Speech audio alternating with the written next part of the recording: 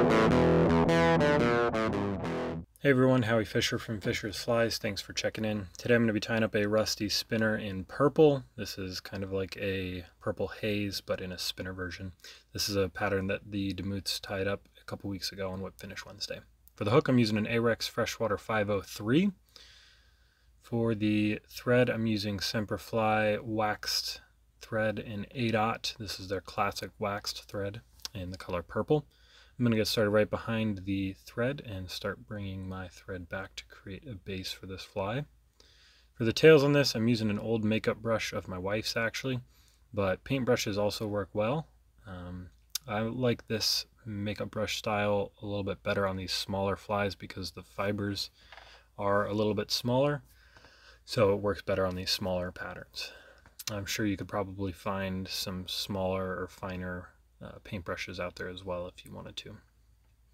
So what I'm going to do here is I'm going to get 4 fibers, and there are other patterns that do it like this. So I'm going to get 4 fibers, and I'm actually going to split the fibers into 2 clumps, if you will.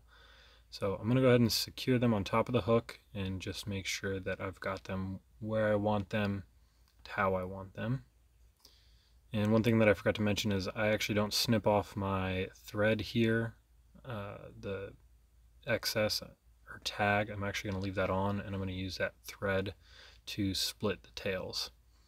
So I'm going to split them with my fingers a little bit. This is probably the trickiest part of the fly in my opinion.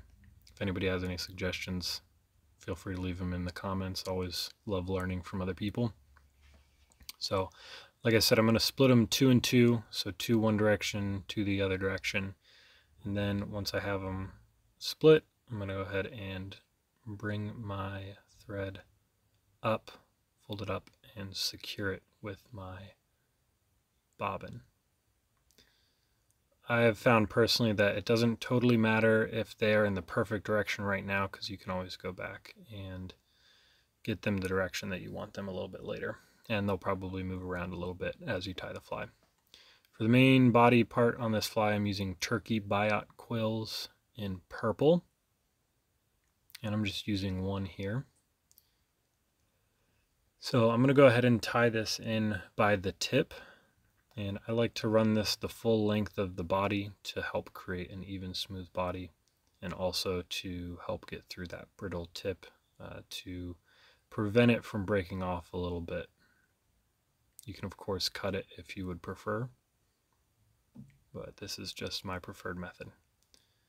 So once I bring my thread back up to right behind the eye, I'm then going to go ahead and wrap this quill forward with touching or overlapping wraps, not touching wraps. And as you work your way forward, the nice part about a quill is it gets thicker, so it naturally creates larger segments. Once I get it to about the 2/3 mark or 1/3 mark on the hook, I'm going to go ahead and secure it and snip it off. You don't want to crowd the eye on this fly. On this specific one, I'm tying in a little bit of a foam hotspot, just using a bit of 2mm or 1mm craft foam. Here, this is actually 1mm in orange. And I'm going to go ahead and tie it in just at an angle. For the wing here, I'm using McFlylon or Xylon if you have it, whatever you have, in a gray color. I'm going to go ahead and take a piece and then split it into 2 because this is a smaller fly. And I'm going to go ahead and take crisscross or X wraps over top of the wing to make sure that it's secure once I've got it where I want it. Pull the fibers up and take some wraps in front of to make sure it's not going anywhere. For the dry fly dubbing here, I'm using SemperFli Kapok dubbing in Flouro purple. I'm going to go ahead and create a slim dubbing noodle here. Less is always more, especially when it comes to dry fly dubbing. If you need to add more, you can always do that. You want a decently long one here on this fly because I'm going to wrap behind the wings twice, and then I'm going to again crisscross wrap these like I did originally to secure the wing. I'm going to take 2 wraps in both directions, and just to make sure that everything is covered underneath with the dubbing. And I'm going to go ahead and wrap forward to right behind the eye. Make sure everything's where I want it to be. And then I will whip finish and snip off my thread.